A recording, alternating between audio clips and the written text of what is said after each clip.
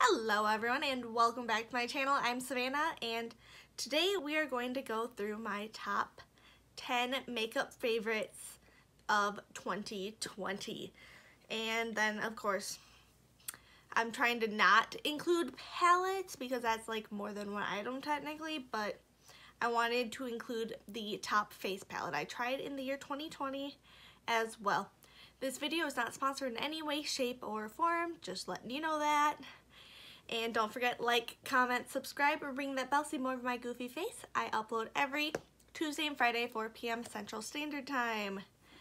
And let's just get right on into this. The face palette is the Too Faced Cocoa Contour Palette. I've been using pretty much every shade in this palette except for that orangey highlighter for deeper skin tones. I really love the bronzers or contour shades in this. I'm wearing a mix of all of them technically on my face, and I like to use the two lighter highlights for my just setting my eyelids and under eyes sometimes if I feel they got a little too deep or I messed up with my bronzer, or I'll use it to just kind of carve out under my bronzer as well instead of baking. So that is the one face palette I am mentioning. First off, I'm going to try to do this in an order of how I would apply the makeup. I have the Benefit Porefessional Hydrate Primer. Oh my goodness, I love this. It does the hydrating part I love from moisturizers. I'm usually in need of just a little bit more moisture, so this helps out, and it also kind of blurs my pores just a hair, so I really absolutely adore this product. And it's pretty much out, so I will, when I finish my other hydrating primers, I will definitely be going out to repurchase this.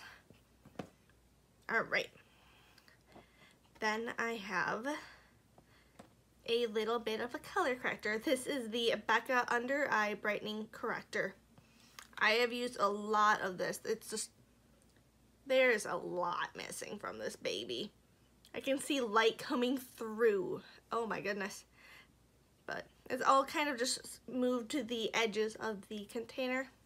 I like to use this just, as it says, right under my eye, just a little bit, blend it out. Even on days where I don't wear makeup, I can just put this on and blend it out so seamlessly. I'm obsessed with this. Then a foundation I'm obsessed with that I tried this year is the Maybelline Dream Radiant Liquid Hydrating Foundation. And I use the shade 00 Alabaster. That knob's a little gross, but you can see through that there is some product that has been absolutely used up. So products from about here down, you do not need a lot, so seriously just one pump of this covers my entire face. So I love the hydrating effect. I can pair it without a hydrating primer even, and it looks great. And if I want to just focus on filling out those pores with a primer, yeah, I can create such a seamless look with this foundation. I really adore it. I like the shade. I do wish it was a little more, neutral tone or a little bit cooler toned, but you get what you get, and you don't throw a fit sometimes when you're shopping at a drugstore when you're super fair. It's hard to find a foundation that'll match you perfectly in drugstore, especially if you're on one of the either ends of the skin tone charts. So, next up is my favorite concealer of 2020, the E.L.F. Hydrating Camo Concealer. Oh my goodness. I adore this. I put it on every time I'm doing my makeup pretty much without fail. This has replaced my NARS Radiant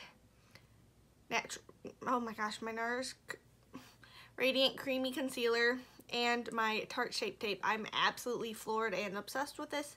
Mine is in the shade Fair Rose. It's like $6, so that is a major price gap, and I prefer it. So definitely an easy thing for me to switch and replace some high-end products with a drugstore one in my collection. I have dry skin, as I've said before, so hydrating products tend to be the way to go for me. Alright. Next up, I guess I've got two blushes. First, I have the Hourglass Ambient Lighting Blush in Defused Heat. This is so beautiful. It was such a perfect summery blush, and it got me into actually being more comfortable and using blush. Before, I wasn't really using it. I was don't need it. But I like how you can just layer this up, and it's not overly pigmented, so that is a big hit for me.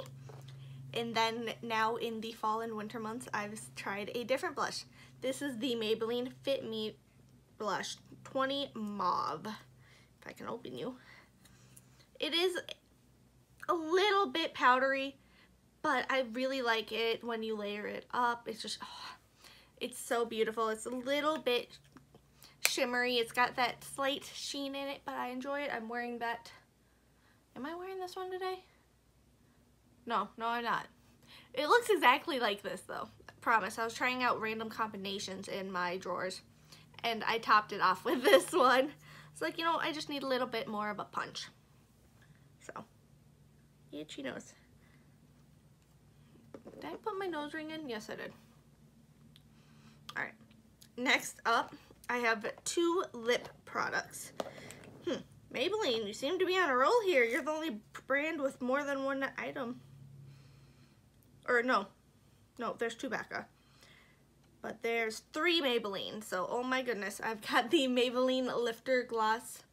It's a hydrating gloss. It's got hyaluronic acid, so that's really great, especially dry skin. And it's winter, your lips tend to dry and get crusty. So I've been really enjoying this. I'm wearing it right now.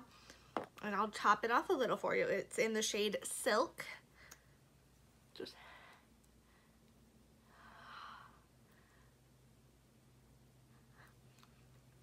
It's a little bit on the thicker side, but it does thin out as your lips absorb the moisture in it.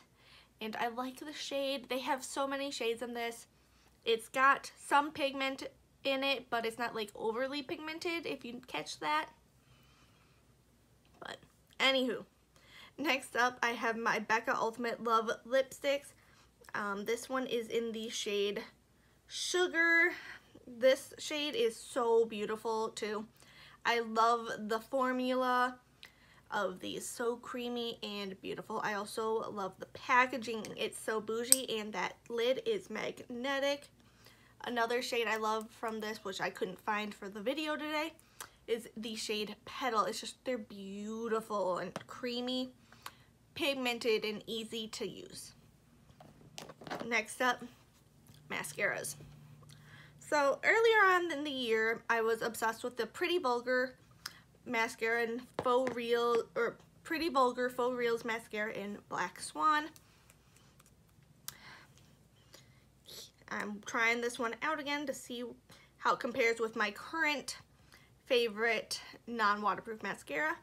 So that is the wand. I've used it once and I'm like, alright, it's very similar when you apply it to the Wander Beauty one, but I'm gonna have to do a more thorough comparison.